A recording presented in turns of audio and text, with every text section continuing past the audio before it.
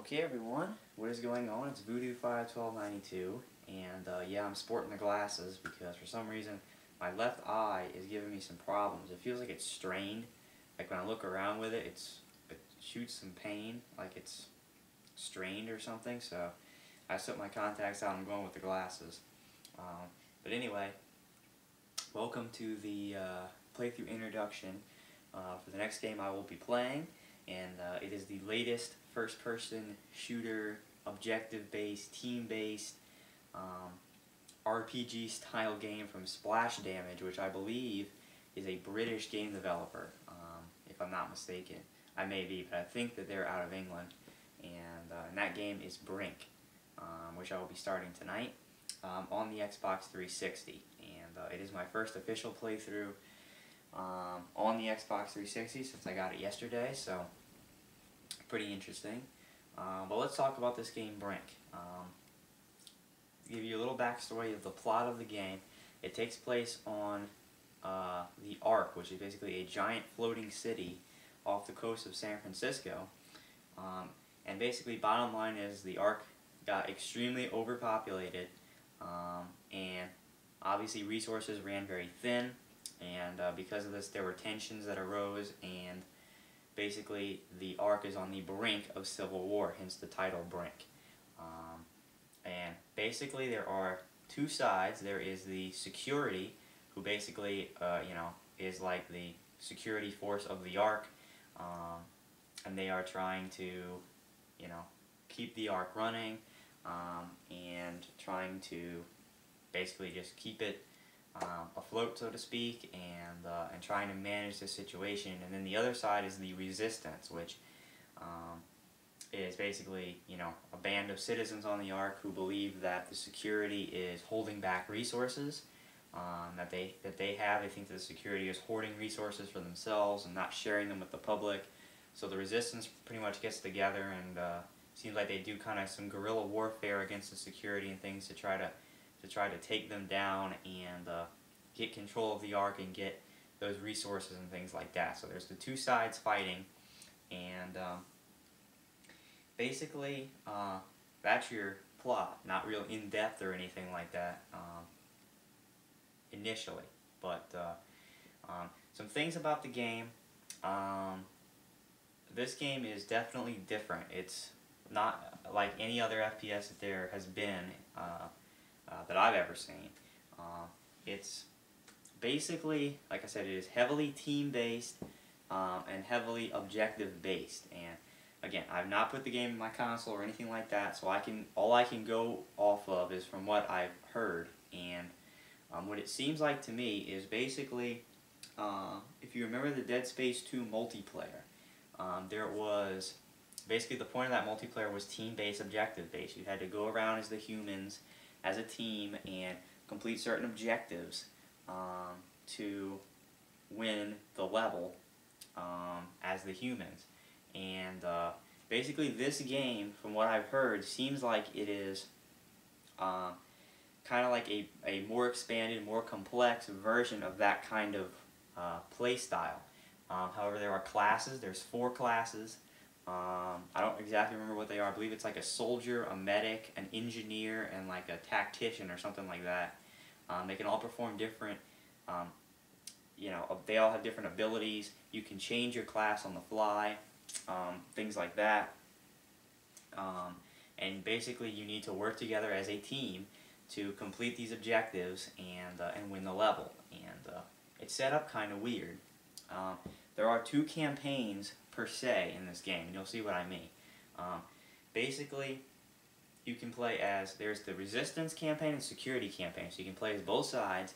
But apparently, from what I've heard now, there are 8 levels, and there's the same 8 levels on both campaigns. The only difference is you play as the different sides in the different campaigns, but it's the same 8 levels, but you probably have different objectives and things depending on which side you are.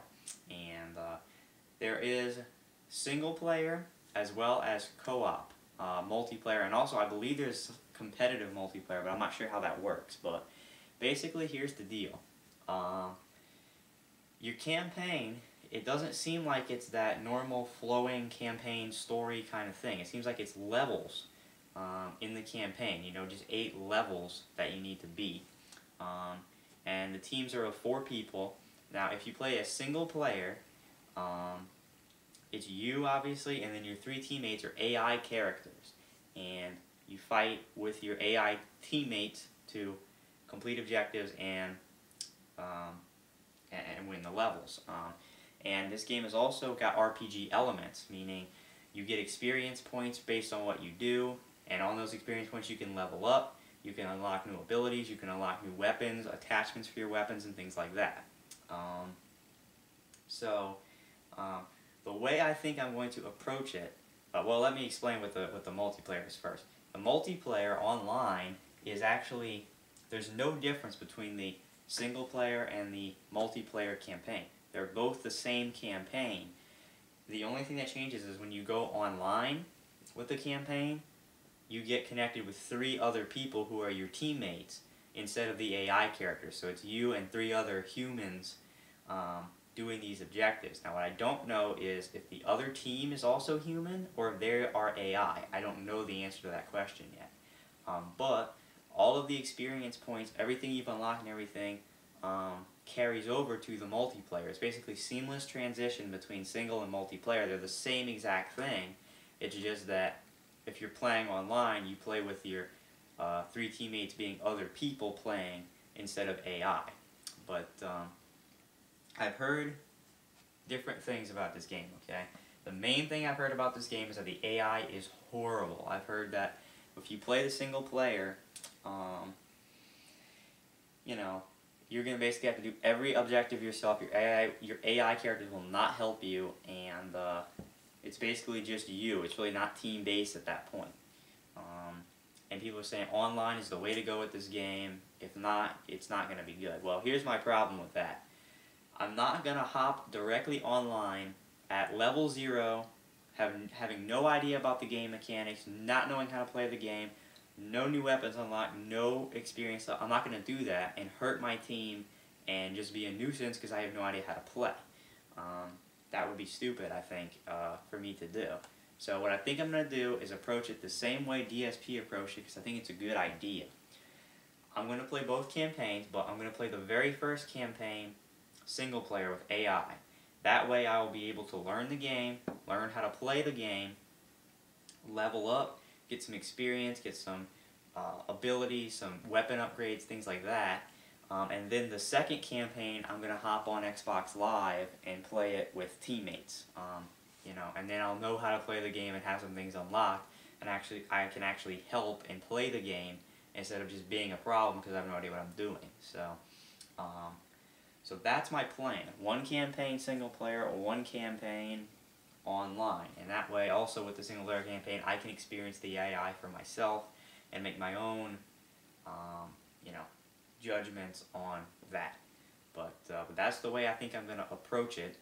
And certainly it's very interesting. And there's a few more things about this game.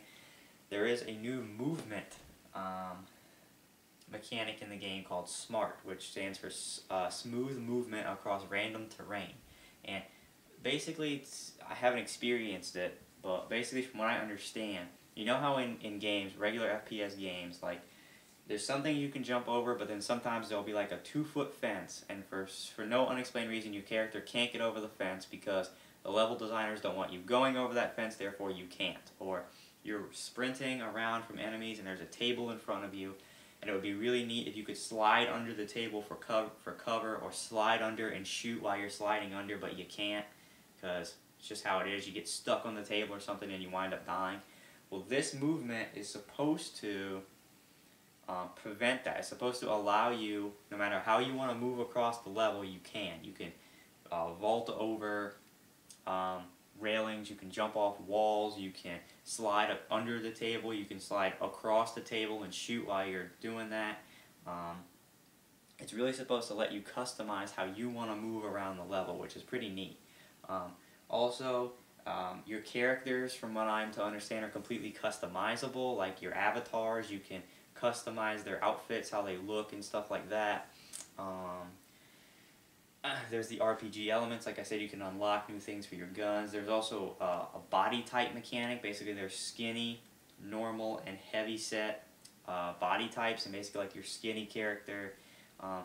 Basically, as far as movement, they can do like parkour. They can run and jump off walls and do all this crazy flips and stuff, but they can only carry a very minimal amount of weapons like SMGs because they're skinny and they can't really carry the big guns. You've also got your normal body type who they can't do parkour, but they're pretty mobile. They can move around the environment pretty well. They can vault over a lot of things, and they can carry kind of a normal loadout. They can carry your normal assault rifles and things like that. Then there's the heavy set build, where basically your movement is pretty limited. You can't really do a lot of free movement, jumping off walls and things like that, but you can carry like a full arsenal of like really big, powerful, guns and weaponry and things like that the other characters can't carry. So it's a pretty neat idea with the classes and the body types and the RPG elements. It seems like it's going to be a really interesting concept. Whether or not they have executed that concept well, that's what we're all going to find out when I sit down and play it. So I'm interested to see this game. I'm interested to see what Splash Damage did here. I have to give them credit right off the bat. Whether or not this game is good, whether or not this game is the worst game I've ever played, you have to give credit to Splash Damage that they at least tried to come out of the box and didn't just do another generic FPS. They actually at least tried to branch out and do something different and kind of change how everyone thinks of FPS genres. So even if they failed miserably, at least they gave it a shot and didn't just produce another generic game.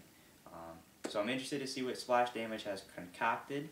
So without further ado, I'm going to put Brink in my 360. I do not have an unboxing to do because I got the game from Gamefly. So I'm going to put it in the console. I'm going to start by doing my single player playthrough of one of the campaigns. I don't know which one, probably whichever one is listed first I'll do. And we will all find out really what is behind this game, Brink. So let's find out.